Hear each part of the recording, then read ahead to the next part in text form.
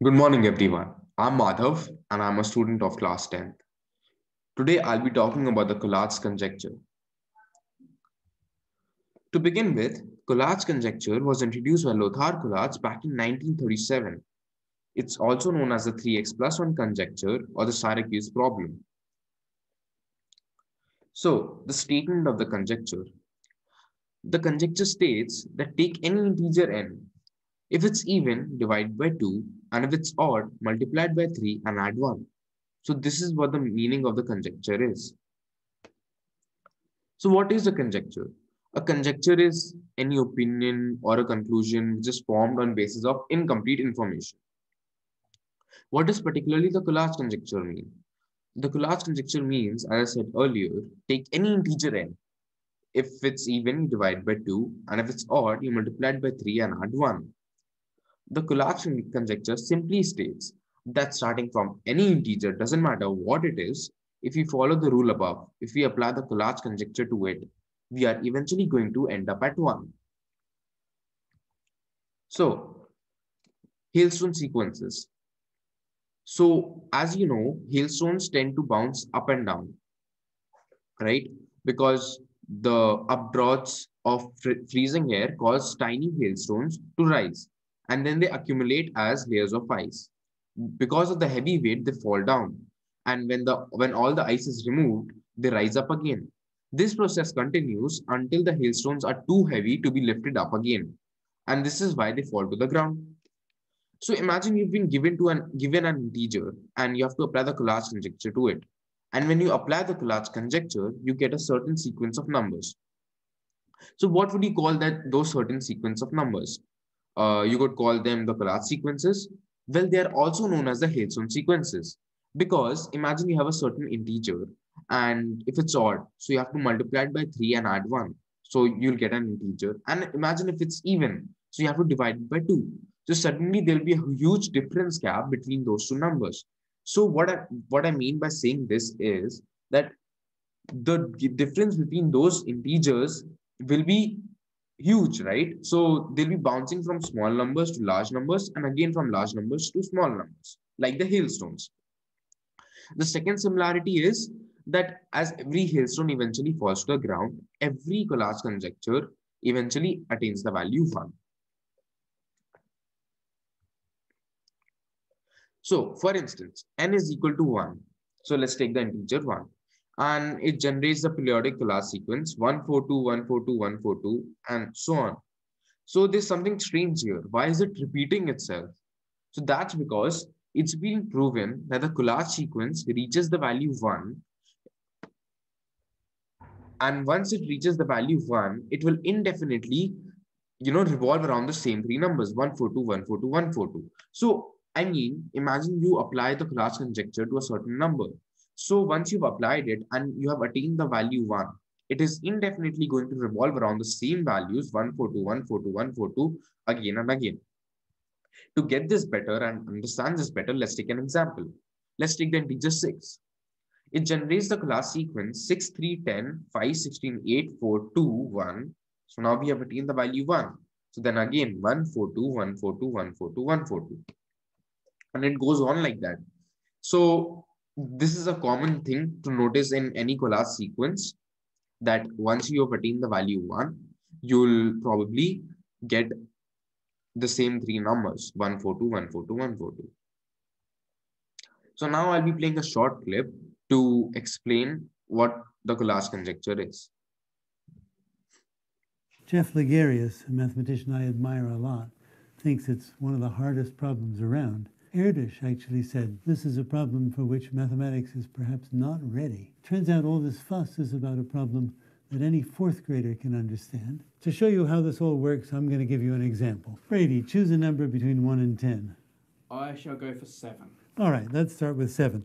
Now, I'm going to apply two rules depending on what number I get to. I'm going to do this in succession. And if n is even, then I'm going to take n and divide it by 2. If n is odd, then I'm going to take n, can't divide it by 2 and get a whole number, so I'm going to take n and multiply it by 3 and add 1. Those are my rules. And I'm interested in what happens to n. Does it grow to infinity? Does it get small? Let's see what happens with 7. 7 seems to be an odd number, so I multiply by 3 and add 1. 3 times 7 is 21. Check me on this. And add 1 is 22. I go to 22. 22 is certainly even, so I'll divide by 2 and get 11. 11 is odd, so I multiply by 3, getting 33, and add 1, get 34. 34 is even. I divide by 2, and I get 17. So far it's sort of going up and down. But 34 was the biggest yet, so maybe it's headed off to infinity after all. 17. So 17 is odd. I multiply by 3. 3 times 10 is 30. 3 times 7 is 21. 51 plus 1 is 52. Even. Divide by 2 and get 26. Still even. Divide by 2 again and get 13. Now it's odd. Multiply by 3 and add 1. 40. 40 is even. I divide, I get 20. I divide again, I get 10. I divide again, I get 5. Boy, we fell down a long way. Maybe we're heading for a small number after all. Multiply by 3 and add 1, I get 16. Whoa, 16, very even number. I get 8, I get 4, I get 2, and I get 1. If I do it again, something interesting happens. I go 3 times 1 plus 1 is 4. Whoops, I'm back to 4. But now I'm just going to cycle forever, going through 1 over and over again. So I got to 1. 7 got to 1. Now, people have tried lots of numbers beginning this way. And so far, all of them have gone to 1. They've tried roughly 2 to the 60th numbers. That's almost 10 to the 20th. So the famous Collatz conjecture says that every number, every whole number will eventually get to 1. And a huge amount of work has been done on this problem by combinatorialists, by number theorists. This is the problem that maybe mathematics is not ready for, but that any fourth grader could play with and try, right? Try some numbers. First of all, we'd like to understand what's happening in such a way that we can say for certainty that every number, all the numbers we haven't ever tried, will get to 1. You could just try this on your computer. It's a good test for your personal computer, too. How fast a program can you make? Here's a little hint. Every time I take an odd number and multiply by 3 and add 1, I get an even number. So why not take 2 steps at once to 3n plus 1 over 2. Combine those 2 steps when I get an odd number. That speeds things up a bit. And there are other tricks like that. So people make graphs like this, and they're called trees, right? So far, all the numbers go down to 1. But we might start with another number. If we started with 5, we already see what the answer would be. Any number that appears here, we already know the answer. We don't have to do it again. What's the first number that doesn't appear here? I think it's 6. Shall we try 6? Let's do it. Let's do it. Okay, 6. And 6 goes, well, it's even. Goes to 3. 3 goes to 10. Have we got 10? Whoops, there's 10. So I should just draw the 3 going down to 10 instead. And now I know I'm beginning to build up my tree. I've tried now all the numbers up through 7, 8 I've got. 9 I thought I had somewhere. Didn't I have a 9? I can't see a 9. No, I don't see a 9. Let's try 9. Yeah. So 9, okay. Odd number. 3 times 9 plus 1, 28. 28, 14, whoops, 7. Where's my 7? There it is. Goes to 7. So I can begin doing this and build up my tree. I don't have to go all the way each time. I know what's going to happen after I get to 7. If you look at the cover of this book that I showed you first, that's a tree of just this kind. But people have built up huge trees of this kind. And there's a wonderful article in Wikipedia that you can look at, which shows some of the pictures of this. There does seem to be a very striking feature of it, and this is this line down the middle here. That's right. This is like the third rail. Once you touch that line, you fall right away to 1. Jeff Ligeri. Okay. So further on, he was just talking about some other areas of mathematics where the problem has been linked to. So right now, let's look at what some of the mathematicians who've worked on the Collatz conjecture for a very long time and have some great thoughts on it have to say about it. Terence Tao, he says you could get obsessed with these big famous problems that are way beyond anyone's ability to touch, and you can waste a lot of time. Shizuo Kakutani. For about a month, everyone at Yale worked on it with no result. A similar phenomena happened when I mentioned it at the University of Chicago. A joke was made that this problem was part of a conspiracy to slow down mathematical research in the US. Paul Erdos. So mathematics is not yet ripe enough for such questions. Jeff Lagarius. So Jeff Lagarius, he's the author of the book The Ultimate Problem 3x plus 1, which the mathematician in the video was talking about. So he says, this is an extraordinarily difficult problem, completely out of reach of present-day mathematics. So when the mathematicians who've worked on it for such a long time, who have explored Collatz conjecture in a broad manner, if they have things like it's out of reach of present-day mathematics, or probably no one can solve it. So, I mean, if they say things like that, why should we try to solve it? I feel because, it's a pure intellectual challenge. It's a benchmark for testing our understanding of number theory. So by that I mean is, when the Collatz conjecture is just numbers. So you have two equations, which is 3n plus 1 and n divided by 2. And then you go on and on and on. But when you dig in and you get to the roots of the problem, so you go in different ways, you explore different things which a problem has been linked to, and then you automatically get to know different things which the conjecture is linked to, and then so that's something where the benchmark lies. So that's something where you can test your knowledge for number theory. So proof attempts have linked the problem to other areas of mathematics. So, right now we don't have any answer or any proof or any number which is not applicable with the Collatz conjecture. So things we can only find is, proof attempts or something like a partial result. But so this point means that the Collatz conjecture leads us to different areas of mathematics. It's just not multiplying and dividing things. It's way beyond that. And, it can lead us to computing devices, or it can lead us to, AI or something like that. The word unsolved, that's an interesting thing because, since no one has got any number which is not applicable with the Collatz conjecture, that means no one has yet solved it. So it remains unsolved. And, whenever someone hears the word unsolved, there's a strike in their brain that, okay, it's unsolved. So why don't pick it up and just try to solve it? Because, just play around or just explore the problem. It is a simple but not trivial toy model of a dynamical system. So that's a complicated statement. So it's a simple problem. That's pretty obvious that it's extremely easy to understand. It's not trivial because it has some variables or terms that are not equal to 0 or an identity. So like 3n plus 1 is not equal to 0 or any constant, or n by 2 is not equal to 0 or any identity, right? And it's a toy model of a dynamical system. By that, what I mean is it's not so usual in present day mathematics. We don't have a lot of problems like that. It's a rare problem. So the other problems which we face, or which we explore in such high level, they are not so alike like the Collatz conjecture.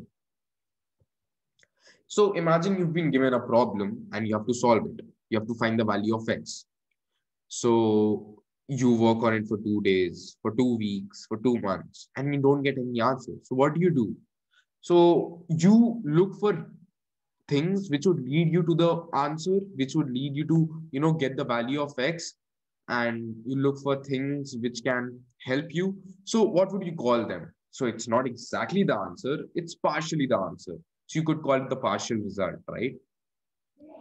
And you'd also look at obstructions. So what I mean by obstructions is you look for things which are, interrupting you to get to the answer and not letting you to find the value of x. So such things you could, just call them obstructions and find them so that you can avoid them while you are working on the problem. So what partial results and obstructions do we have for the Collatz conjecture? So partial results. In 2017, So a computing project, it verified that the Collatz conjecture gets along or is applicable to any number up to the value of 10 to the power of 20. So that's a large number. And it verified that Collatz conjecture is applicable to 10 to the power of 20. Secondly, one way the Collatz conjecture would fail is if there is a cycle. So by that, what I mean is, in my earlier slides, I stated that, once you attain the value 1 in any Collatz sequence, you you revolve around the same three numbers: 142, 142, 142. And imagine if you get any other cycle except of that. That is one way in which you can prove the conjecture wrong or simply discard. So obstruction. For instance, if one modifies call by sending an odd number n to 3n minus 1 rather than 3n plus 1, then two additional cycles appear.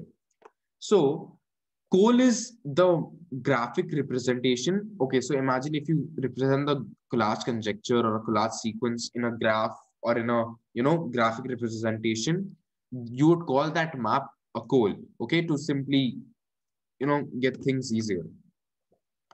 So the first obstruction demonstrates that you can't simply change the conjecture. You can't change 3n plus 1 to 3n minus 1, or you can't send an odd number to 3n minus 1. And even if you do, you'll have these two cycles, which are simply not what the Collatz conjecture has. So I think the point basically means that you strictly need to stick to what the conjecture has in it. I mean, the equations, the 3n plus 1 and n by 2, you can't simply modify it in your own way and then, pretend to that, okay, I've solved it. Now we can easily discard the conjecture. No, it doesn't work like that. Okay, the second. So the second point is a fairly complicated one, but let's try to understand it. There are fractal program sequences for which it is undecidable whether they will ever reach a certain target value n. So before I explain what the obstruction means, let's understand what a fractal program is. Fractal program is a computer language invented by John Conway, and Fractal is every program in which every program was a variant of the Collatz function call. The output of sequences could be used to perform mathematical computations. So roughly speaking, this means that any computations or computing research which is done by any other computing device can also be done by a fractal program. So the obstruction demonstrates that there is no general algorithm that can definitely resolve all the questions resembling the Collatz conjecture, and any solution to the conjecture must use special properties of the Collatz map call, and they cannot be shared by the fractal program. So by that, I mean is the fractal program doesn't get along with the Collatz conjecture. Yes, it is made for solving such questions and equations and helping the mathematical research, but then the strange part is the Collatz conjecture doesn't get along with the fractal program. Okay, so now it comes to what do I feel about the whole conjecture. I have two things to say. First, and the most important one, is that I feel that the Collatz conjecture shouldn't be known as the Collatz conjecture. It should be known as the Collatz theorem. That's because, okay, so as I said, a conjecture is an opinion or conclusion which is formed on it is formed on improper or incomplete information, right? So I don't think there's any incomplete information here, and I don't think the Collatz conjecture can be ever proved wrong, because it worked till the numbers up to 10 to the power of 20. The conjecture is applicable to any number up to 10 to the power of 20. And if it is applicable to any number up to 10 to the power of 20, then why wouldn't we for any other numbers ahead of that, right? I mean, what's going to change? Nothing's going to change. The conjecture is going to stay the same. The way we do it is going to stay the same. So I don't think the conjecture won't be applicable to any number ahead of 10 to the power of 20. So because of that, I feel the conjecture should be known as a Collatz problem or a Collatz theorem. Okay. Second point. So it's a short one. It's like, it's a very, very simple problem to understand. But if you dig in it, if you get to the roots, it's extremely difficult, or, you face such variations of the problem, such uh, such things which you are not really aware of, and but you will really enjoy it once you start exploring, and it's incredible to know where the problem leads you to. It's actually very interesting to know that the a simple conjecture which remains unsolved can lead you to computing devices, cracking programs, and things like that. So yeah, that's my view on the conjecture. And so before I put the presentation to an end, I would like to mention something. Okay, so if you notice my first slide and my last slide, so there in the background, I've put these threads kind of designs, right? So these are not just designs. I mean, I haven't put them because they look beautiful. I mean, of course they do, but it has another reason to it. So it's like the mathematician in the video mentioned that we can form maps with the Collatz conjecture by connecting them to each other. So we don't have to do it again and again, right? So these are Collatz maps, the white one and the red one. So I mean, so what has been done is the numbers have been removed, and it has been clicked from an angle where it looks like a design, and for us, for to get such an image. And yeah, basically it's a Collatz map, both of them. So yeah, I really enjoyed putting this presentation together. Thank you.